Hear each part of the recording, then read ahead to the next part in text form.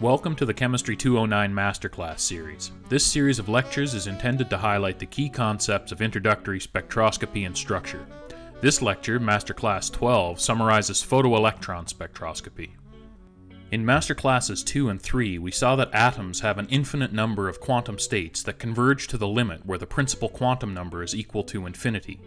The same is true for molecules.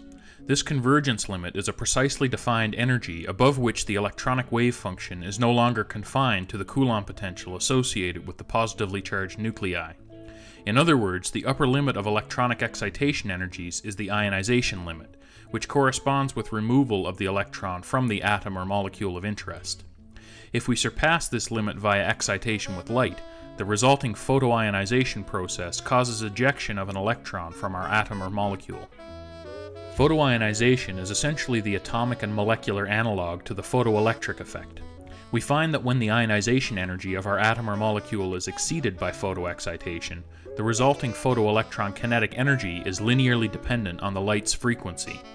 The principal difference between photoionization of atoms and molecules and the photoelectric effect is that, unlike bulk materials, atoms and molecules have discrete quantized energy level structure. This has important bearing on the observed photoelectron kinetic energy distributions. Conservation of energy and momentum dictates that when a photoelectron is ejected from our atom or molecule, the nascent ion must recoil in the opposite direction. Owing to the huge mass imbalance between the ion and photoelectron, we can make the assumption that the ion's kinetic energy is negligible, thereby simplifying our treatment of the photoionization process. As a result, we can view the photoelectron kinetic energy as being the difference between the photoexcitation energy and the sum of the ionization energy and ion internal energy. For example, consider photoionization of atomic neon. If we excite neon with a high-energy photon such that we remove a valence 2p electron, we produce neon plus in its electronic ground state. The sum of the electron kinetic energy and ionization energy must equal the photon energy. If the same photon instead removes a 2s electron, neon plus is produced in its first excited electronic state. Since it takes more energy to reach the first excited electronic state of the ion, the correlated electron kinetic energy is lower.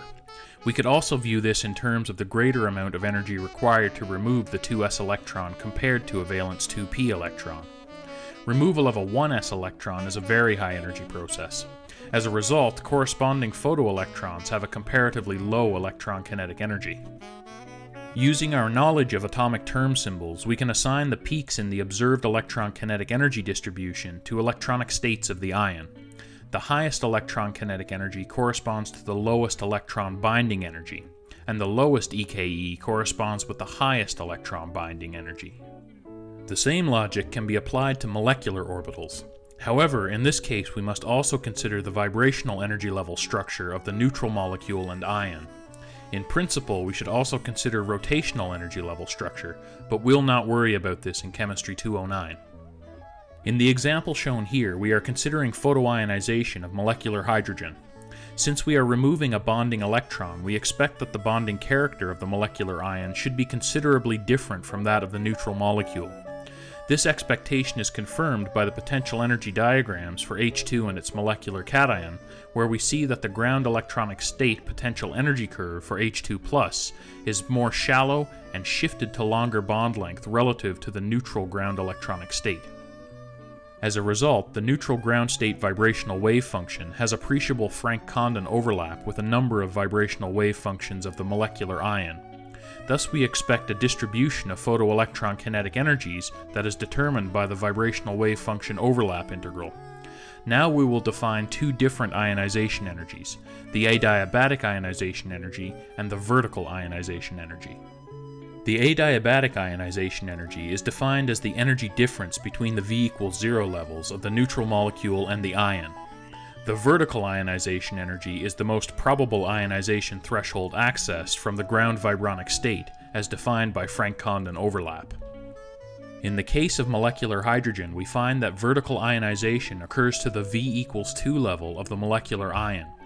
We also see that a long progression of peaks is observed in the photoelectron spectrum owing to the relative offset of the H2+ potential energy curve compared with that of the neutral molecule. We can conclude that a long vibrational progression in the photoelectron spectrum is indicative of a significant change in bonding character upon photoionization. We can describe three general scenarios for photoionization and the resulting photoelectron spectra. The first is loss of a bonding electron. In this case, we expect a decrease in bond order, a reduction in vibrational level spacing, and an increase in bond length for the ion compared to the neutral. Consequently, a long vibrational progression is often observed in the photoelectron spectrum. The largest changes in bonding character are associated with removal of the most important bonding electrons, those that are low in energy and are especially stabilizing with respect to the molecular nuclear configuration. So we can expect that removal of the most important bonding electrons will result in the longest progressions in photoelectron spectra. Loss of a non-bonding electron, on the other hand, has very little impact on the overall bonding character. We find that the bond length and dissociation energy of the ion are relatively unchanged compared to the neutral if a non-bonding electron is removed. As a result, only a relatively short vibrational progression is observed in the photoelectron spectrum. The third scenario is removal of an antibonding electron. In this case, the bond order increases, as does vibrational spacing and dissociation energy for the ion compared with the neutral. We see a reduction of bond length owing to the enhanced stability of the molecular ion. As a result, a relatively long vibrational progression is observed in the photoelectron spectrum. Again, the largest changes in bonding character are associated with removal of the most important antibonding electrons, those that are high in energy and especially destabilizing to the molecular nuclear configuration. Of course, these three scenarios only provide rough guidelines for interpretation of photoelectron spectra. There are a number of factors that can give rise to seemingly anomalous behavior. Photoionization of valence electrons typically requires ultraviolet excitation. To remove core electrons, we require much higher energies and must instead photoionize with X-rays. Since chemical bonding is a valence electron phenomenon, binding energies of core electrons are predominantly defined by the nature of the atom.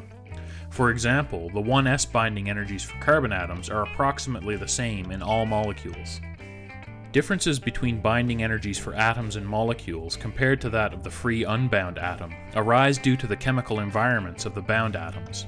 For example, the 1s binding energy of free atomic carbon is about 285 electron volts, whereas the 1s binding energy of the carbonyl carbon in acetone is approximately 292 electron volts. This chemical shift can be attributed to the fact that the carbonyl carbon is bound to an electronegative oxygen atom. The oxygen atom draws electron density away from the carbonyl carbon, thereby increasing the effective nuclear charge experienced by the 1s electron. Note that for X-ray photoelectron spectroscopy, broad spectral features without vibrational structure are observed. This is a result of the relative instability of core electron holes and the uncertainty relation between energy and time. Core-hole decay typically occurs by relaxation of a valence electron to fill the vacancy in the core atomic orbital. This relaxation is accompanied by emission of an X-ray photon that is characteristic of the atomic energy level structure. In some cases, core-hole decay produces secondary photoelectrons through the process of Auger emission. Kinetic energies of Auger electrons are also unique to each element and are also regularly used to characterize chemical samples. X-ray photoelectron spectroscopy is the highest energy process that we will explore in Chemistry 209. For Masterclasses 13 and 14, we will turn our attention back to the lowest energy region of the electromagnetic spectrum and discuss nuclear magnetic resonance spectroscopy. See you next time.